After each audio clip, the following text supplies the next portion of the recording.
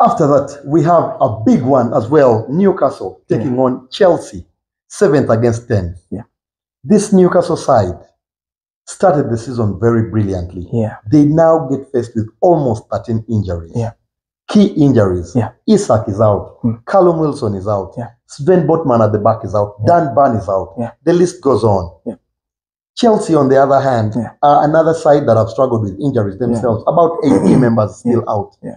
This is a battle of the second 11, Steve. How do both managers take on this game? I think, Tony, you would have said Chelsea are starting to get back their players. We see a lot of the injured players are coming in, maybe not fit enough, the likes of Fofana.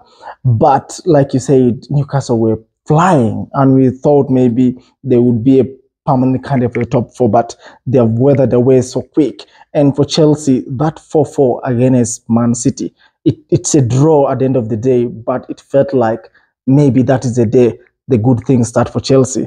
And now going away to St. James, Newcastle, I think Chelsea will have an advantage because they came from winning against Tottenham. That was a big score, 4-1. Then you draw Man City. I think Chelsea, Tony, is going to have a good goal. So even if it's the second 11s, I think the Chelsea second 11 looks stronger than Newcastle.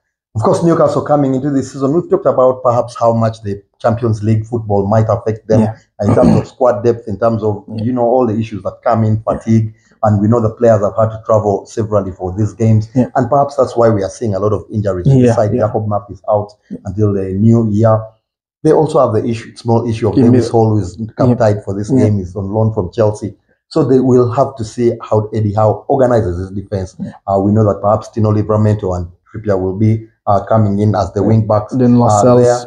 We've seen Lascelles, who has been trying brilliant, been very good in replacing Botman there at the back. This is a really makeshift Newcastle side, and the results that they've been getting, especially the last one where they lost 2-0 to Bournemouth, I thought perhaps showed how much they are suffering, and the coach will be hoping that perhaps some of their players can return very quickly.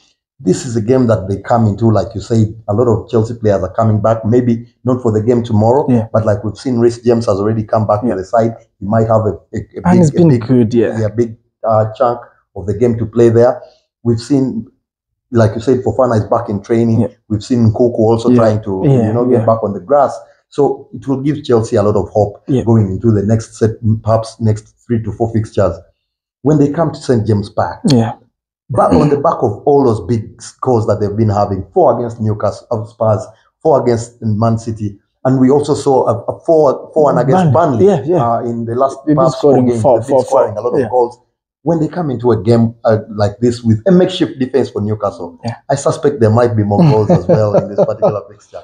Yeah, there will be more goals because when you look at the sensational Palmer, he wants to be part of everything, and he's starting to be like the key man in that Chelsea team. He wants to be the young player of the year this season. So you look at that, maybe because Trippier might be drafted into the left back, he's bright enough to handle almost every player, Trippier. So you might think he will handle Palmer, but Chelsea's firepower, for me, I think will be enough to outdo Newcastle.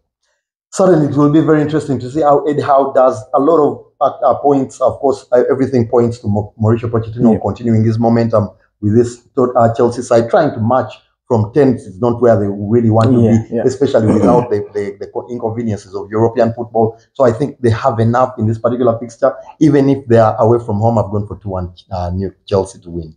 I've also gone for the same, Tony. I think 2-1 Chelsea.